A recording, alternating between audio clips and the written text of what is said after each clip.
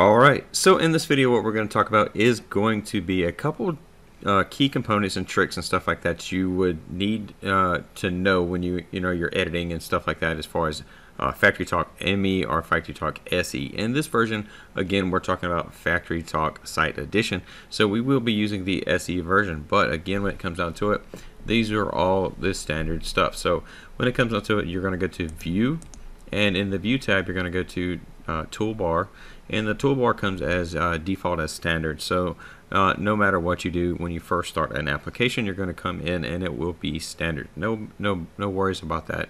What you're going to do is you're going to come into and add graphics right here. This gives you the ability to add different things. Then you're going to come back over here and you're going to go to objects.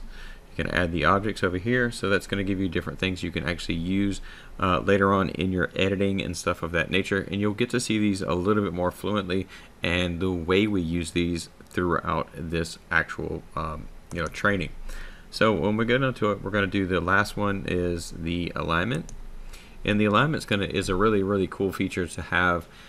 Say for instance, if you you don't have to right click or do different things, you can just merely come over here, like tap on like if you're aligning two different graphics and stuff like that.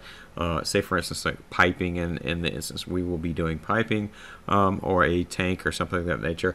We will need to actually align things properly so that they look and feel like a good solid implementation. You want to not only do the task, right? You want to make it look and feel as good as it possibly can and be professional with your work. So this is how they do that, is they use alignment tools and stuff of that nature. So I want to make sure you're well aware of the different things like back style. You can do that. This is the back style. Generally I don't usually keep that, so I'll turn that off. You can do patterns, you can do different things, fore color, back color. I generally just have the defaults of what we have right here.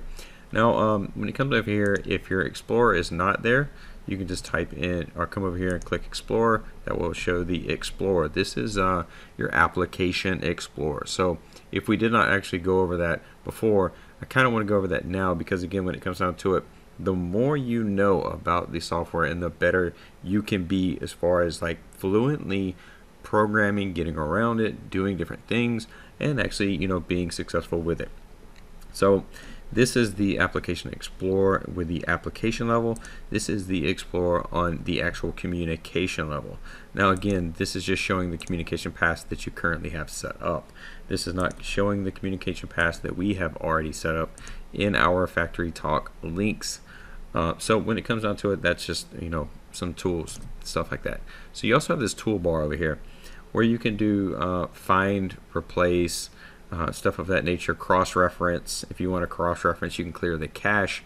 If in FactoryTalk SE has obviously it's more internet-based, not internet-based, but like HTML-based type system.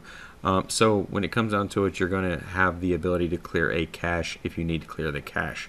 Sometimes that is a factor depending upon what version you're running and basically what kind of operating system you're running. Your computer may be a little bit slower. If you're running like a thin client, it could be very fast. If you're running like a cloud-based system, it could be very fast. But in a case where you're using a standard computer with a low memory, like say for instance like an 8 gig or a 16 gig, something like that, it could actually need to have the cache cleared. Now we will be building this in an environment where we don't have to worry about the cache being cleared, because the simple fact of, well, the cache on this we're going to build it where it automatically clears and refreshes every time you refresh the screen. So you can build your application where you don't actually need this, but this is an option too if you ever want to. This was an easy way to get to Application Manager and launch a client as well. So I just want to give you a couple different things, and of course you can change your language of choice as far as whatever you want your application to be. In my instance, it will be English, so that is what we will be training on, and that is what we will be showing. Now there is this cross-reference up here. This is a replace, this is find. Again, coming over here, and there are extra tools and stuff you can use, but again, these are the basic principles of how we're going to do things. Security runtime I like to keep right here. This is where I'm going to edit it, and this is where I suggest you edit it as well. So we will be talking about the security runtime, but when it comes down to it, I want to keep these videos short, sweet, to the point, so that you get the very best from it. And I know going through trainings, you know how things go, so you want to actually, you know, get the most out of it as short and, you know, compact as they can possibly be. So again, when it comes down to it, I wanted to go over a couple key components that will help you, and you'll see these being used throughout, again, the training that we're doing here, but I wanted to actually go over them and why we are actually going to add them into our system. Now again, when it comes down to it, if I were to, you know, open up a screen or something like that, we don't actually have a screen that we're using, but we will actually be using these tools, especially this align tool, very, very much, because it is a very simple, and it saves you time and makes you that much more efficient when you do this. So with that said, we'll carry on to the very next video.